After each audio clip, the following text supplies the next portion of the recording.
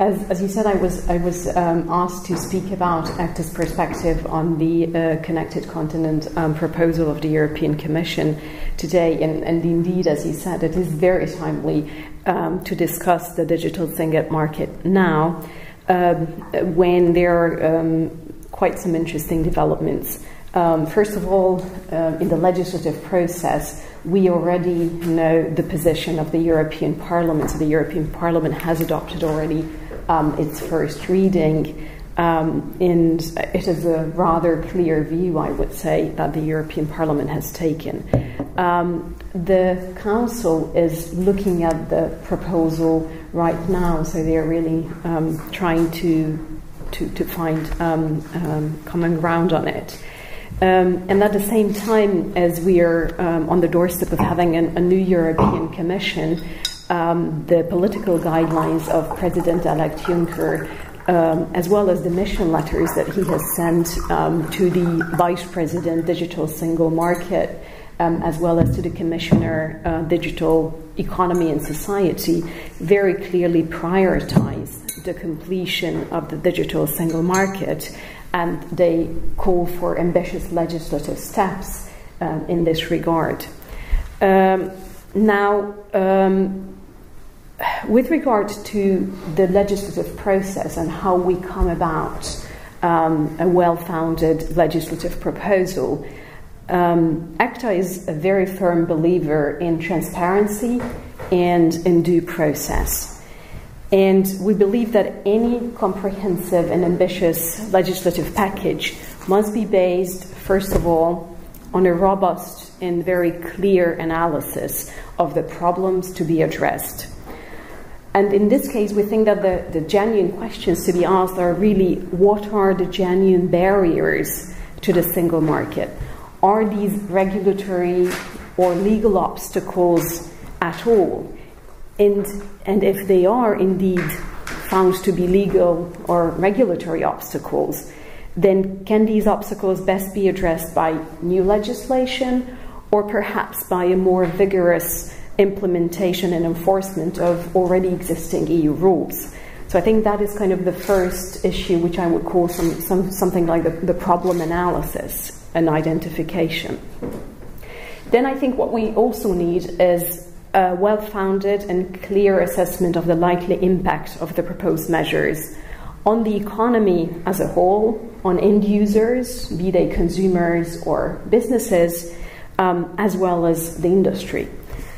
And last but not least, very importantly, a proper public consultation and public debate should precede the adoption of any legislative proposal.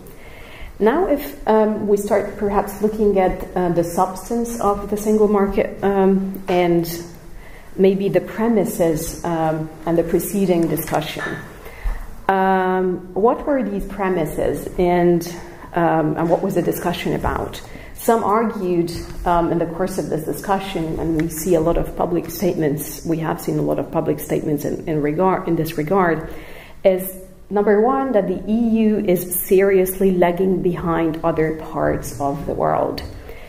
Then it was also argued by some that there are too many operators in Europe compared to some other markets, which is withholding the development of a single European telecoms market. Thirdly, that the telecom sector is in a crisis. And fourthly, that there is a robust lack of investments which must be addressed. Now, if we look at these premises, I think one by one, just quite briefly, the first one is that the EU is lagging seriously behind other parts of the world. I think that if we carry out a thorough analysis, and indeed the European Parliament has asked some independent consultants to carry out a quite thorough analysis on these premises, I think it is fair to argue that the European Union, if you can call it a homogeneous, to the extent you can call it a homogeneous area, is faring actually quite well compared to its global peers. There are some areas in which some parts of the world are ahead. So, for example, it seems quite clear that the United States has a much more extensive coverage of 4G LTE networks than Europe does. But then if you look at the reasons, or you look behind the reasons, it is really that in the United States, the respective spectrum band had been allocated and assigned, I think, in 2007, so much earlier than the first such spectrum assignment took place in Europe.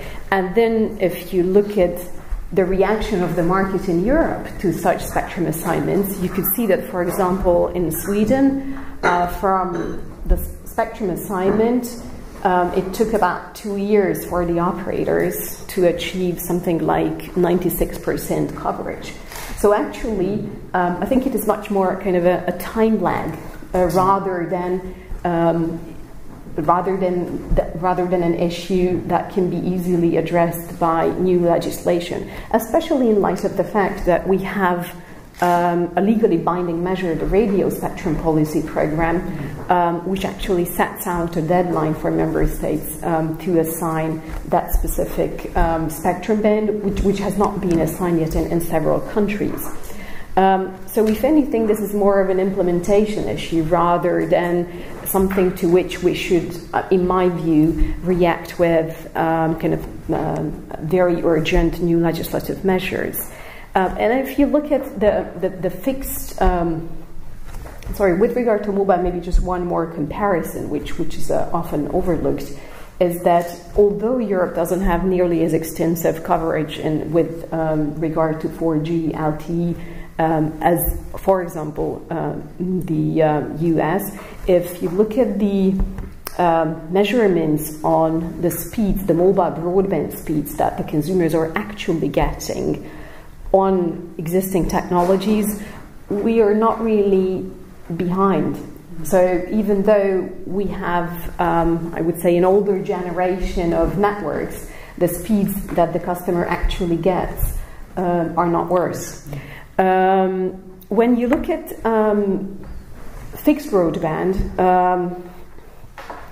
then also there are some quite clear measurements. There are some reports which have been actually commissioned by the European Commission, by SEMNOS, which measured broadband speeds on both sides of the Atlantic. And actually, the figures of the European Commission show that European consumers get significantly higher fixed broadband speeds on every single fixed technology than for example, consumers in the US. I think that yet you can argue, of course, that there is more fiber, for example, in Japan than there is in Europe. But I think what I'm trying to say is that overall, if you look at many factors to compare, then it doesn't really occur to us, and I think that was also kind of the view that the regulators group BEREC has voiced, that the situation is as gloomy as has been, I think, staged by some groups. Then the other issue, there are too many operators in Europe compared to some other markets. Now, certainly there are more operators thanks to competition and a quite vibrant market in Europe than, for example, in China. I think, for example, in the United States, although we have some very large operators, there are also quite numerous smaller regional and local players. So it is not at all that far, I think, from the European number, as some would argue. Now that the telecom sector is in a crisis, I think we have heard quite a few times the argument that the revenues in the sector are declining. Now, that is certainly correct for some operators. It is not correct for others. But yes, there are operators for whom whose revenues are indeed declining. But I think the big question to ask is that something that can be easily addressed by a legislative package or by regulation, or is that more of a commercial problem, or is that more of a problem that could be addressed by other types of measures which could boost demand? I would also argue that actually competition, very vibrant competition and innovation and affordability delivered by competition are the key factors which actually boost demand. I think that is what history of broadband in Europe tells us. I think quite a few years ago, people were arguing that, well, who would use 1 or 2 megabits per second? That's just such a huge bandwidth. And as unbundling happened, and as the competitors came to the market, and they have started offering not standalone internet, but triple play packages at really quite affordable prices, then the consumers became more interested. And actually, if you look at the take-up figures of that period, you can see that when competition was kicked off by unbundling, then broadband take-up has started to skyrocket in Europe. So actually, I think the fact that there are declining revenues in a sector doesn't necessarily mean that that is something that regulation can easily solve. And fourthly, I mentioned the argument that there is a robust lack of investment. Now, that is not to say, I wouldn't argue that we shouldn't think about fostering investments. Indeed, that is, I think, a very important part of even the whole regulatory framework to incentivize efficient investments.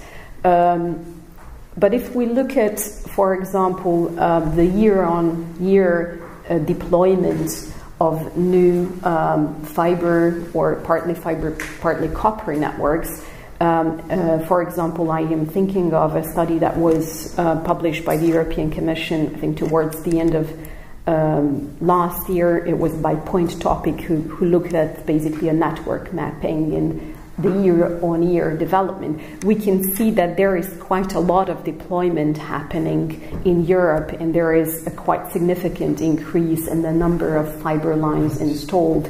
If I'm not mistaken, there is also quite an ambitious plan here in Ireland to deploy more advanced fixed technologies. So at the same time, as I've already mentioned, in mobile broadband, we could see that wherever the spectrum was made available, there was a very quick deployment of the latest 4G technology. So I think that there is ongoing investment in Europe. There is ongoing investment both by incumbent operators and also, very importantly, by alternative operators. I think alternative operators are a very important part of the investment scene today. They have started investing in local loop unbundling, but then many of them went on and they are now investing quite actively in fiber, either fiber to the home or a fiber to the cabinet. And in some countries, the alternative operators are still the leading investors when it comes to fiber technologies. So I would argue that these claims that have been made as the kind of the premises of the discussion about the single market would misguide really the discussion. And the discussion should focus on identifying the genuine obstacles to the single market and solve the problems that can be genuinely solved by legislation or regulatory action in the spirit of the treaties, which is to enable free movement across borders and to ensure unrestricted competition. If we look at some of the parts of the proposals, proposal on the connected continent, One part of the proposal was addressing a single authorization regime. So that is that if you would like to start your activities as a telecoms operator in any given European market, then it would be extremely easy, because basically you would only have to notify the national regulator that you plan to do so.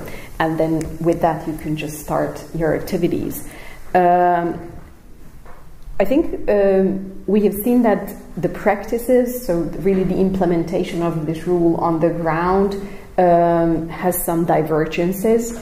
It is necessary to address probably this issue, but maybe there can be a quite simple solution. And indeed, we welcome the European Parliament's proposal in this regard, that it should be really the regulators group, BEREC, who should sort out this issue, which is much more of an implementation issue rather than something that needs a legislative response.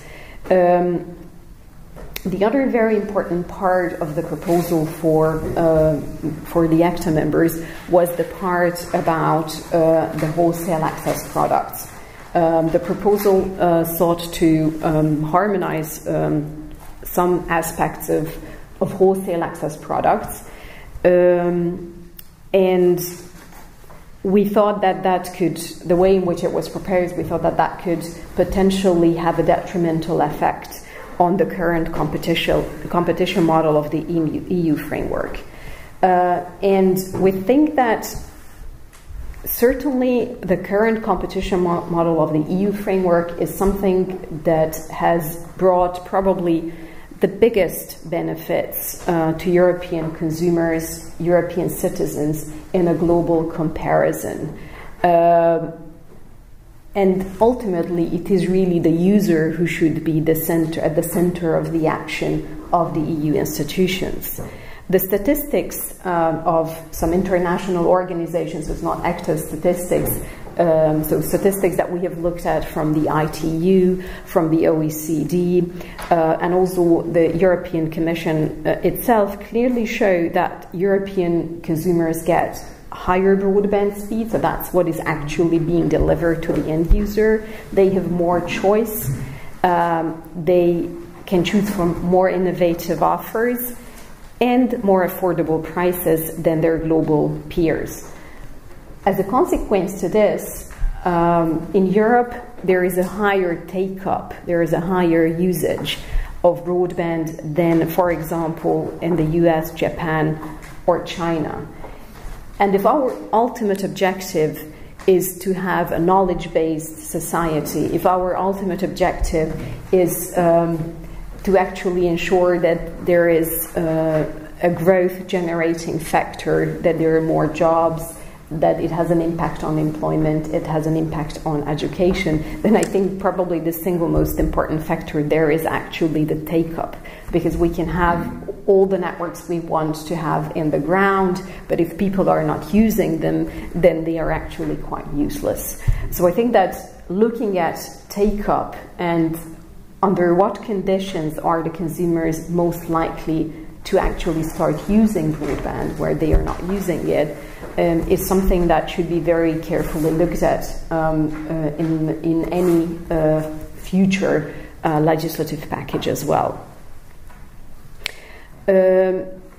So therefore, I think we very much believe that this competition law principle-based and also very future-proof approach that we have in the current framework should be maintained in the long term. It is very clear that it is technology neutral, that it is really based on sound economic principles that can be applied today and tomorrow. This is something that we should preserve and build on. It is very clear that last mile power cannot be a lever for gaining unfair competitive advantage. And that is true today, and that will be true tomorrow. We think that another very important factor with regard to access regulation and the pro-competitive model of the EU is the question of investments. You probably heard, I think, the other side arguing that there would be more investments if access regulation was removed. Actually, if we look at the study, that independent study that the European Parliament had carried out, that study found that access regulation doesn't seem to have a very significant impact on the investment decisions of incumbent operators. So if you look at, I think, European countries and you look at the stage of deployment of fiber networks, you look at the regulatory regime, the study found that it is very difficult to actually find a straightforward correlation between the existence of access regulation and the levels of investment by the incumbent operator. However, what is, I think, very important to note that if our objective is to maximize investment so that it is not only the incumbent operators who invest, but it is also the alternative, the challenger operators who invest, then regulation, access regulation, has a very key role to play. And the letter of investment principle, I think, is something that has proven to work in practice, and we see several alternative operators across Europe who have climbed the ladder of investment and who are running a healthy business. Alternative operators started investing first in local loop unbundling, so rolling out their network up to the local exchange, and they're renting the last mile from the incumbent operator. But now we also see some alternative operators, for example, in Italy, who are going further than that, who are rolling out fiber to the street cabinet and rent only a very small last part of the incumbent operator's network. And that is a quite important step in investments. Let alone that there are also investments made by alternative operators in fiber to the home. But for example, if you look at the Spanish market, the key enabler of making those investments in fiber to the home is having access to the ducts of the incumbent operator. So having physical access products and this focus on physical access products in the European regime has been the key enabler of investments made by alternative operators. And I think it is extremely important that if we go forward, we really think of a regulatory environment that incentivizes investments by all and enables investments by all players, not only by incumbent operators or indeed by alternatives.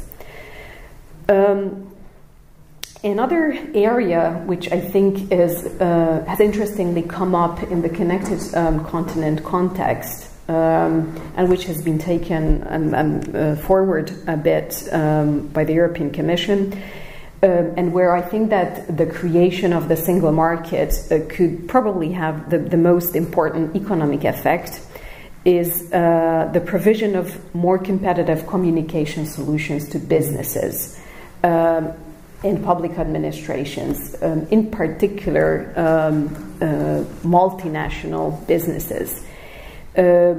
We think that there is genuinely an urgent need for more European action and more harmonization or coordination in this area in order to help European businesses to become more effective and productive.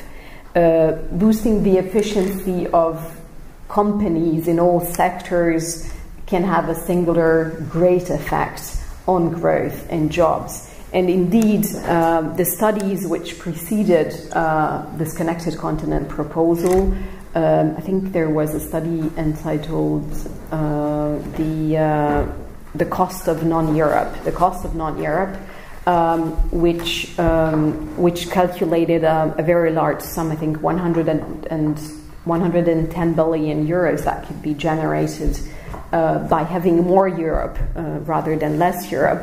A large part of that was actually the creation of more competition in the provision of communication services to businesses.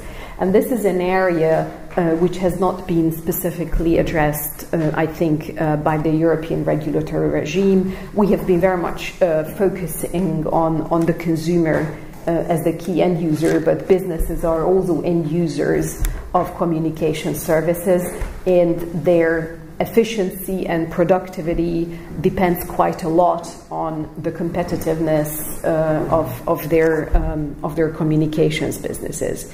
So I think this is the key area where the European Commission came up with a proposal to harmonize wholesale access products which are of the grade of business usage, so business grade wholesale access products. That is an area where I would certainly agree that more action would be needed, and sooner rather than later. In terms of the institutional setup, the current institutional setup, the proposal also contained some elements with regard to the body of European regulators. And it also looked into the possibility of more powers to the European Commission. We actually think that the current division of powers has worked really quite well. I think there is a good balance. We don't really see a deficiency in that. And we also think that it is necessary to have a good checks and balances between the different institutions. So we actually support the European Parliament's take on this issue. Maybe just one I think short remark on spectrum policy. Spectrum policy is also one area in which the new Commission's political guidelines and the mission letters foresee more action. I think that probably all operators would agree that it would be extremely useful to have a more coordinated approach in which operators are able to plan ahead and see better when auctions would, for example, take place. So I think that certainly a planning ahead certainty, some more coordination in this area would be much welcome. There is an issue, I think, which has come up in a lot of discussions, therefore I guess I cannot avoid speaking about it, which is international roaming. ECTA is supportive of the objective to abolish excessively high roaming charges for end users and to create a very positive roaming experience for consumers traveling across borders. I think that what is important with regard to roaming, however, is that the industry has legal certainty and predictability with regard to the applicable rules and the investments that are necessary to be made in order to comply with those rules. And at the moment, I think we feel that different measures and proposals on the table are pulling in different directions. And there is currently a roaming regulation in force, which also has a deadline in it, the deadline that has already passed with regard to decoupling of roaming services. Yet we are discussing, and that is also very clear, I think, in the political statements with regard to the objectives of the new Commission, that there should be no roaming surcharges faced by consumers. But if then basically the future is the phasing out of roaming charges, then it doesn't make very much sense for industry to invest in a solution which has been designed to create more competition and competitive offerings in the roaming prices. So I think here the plea of probably the whole industry would be that please only require sensible investments by legislation and make sure that the industry is able to plan ahead and has legal certainty with regard to what it has to do.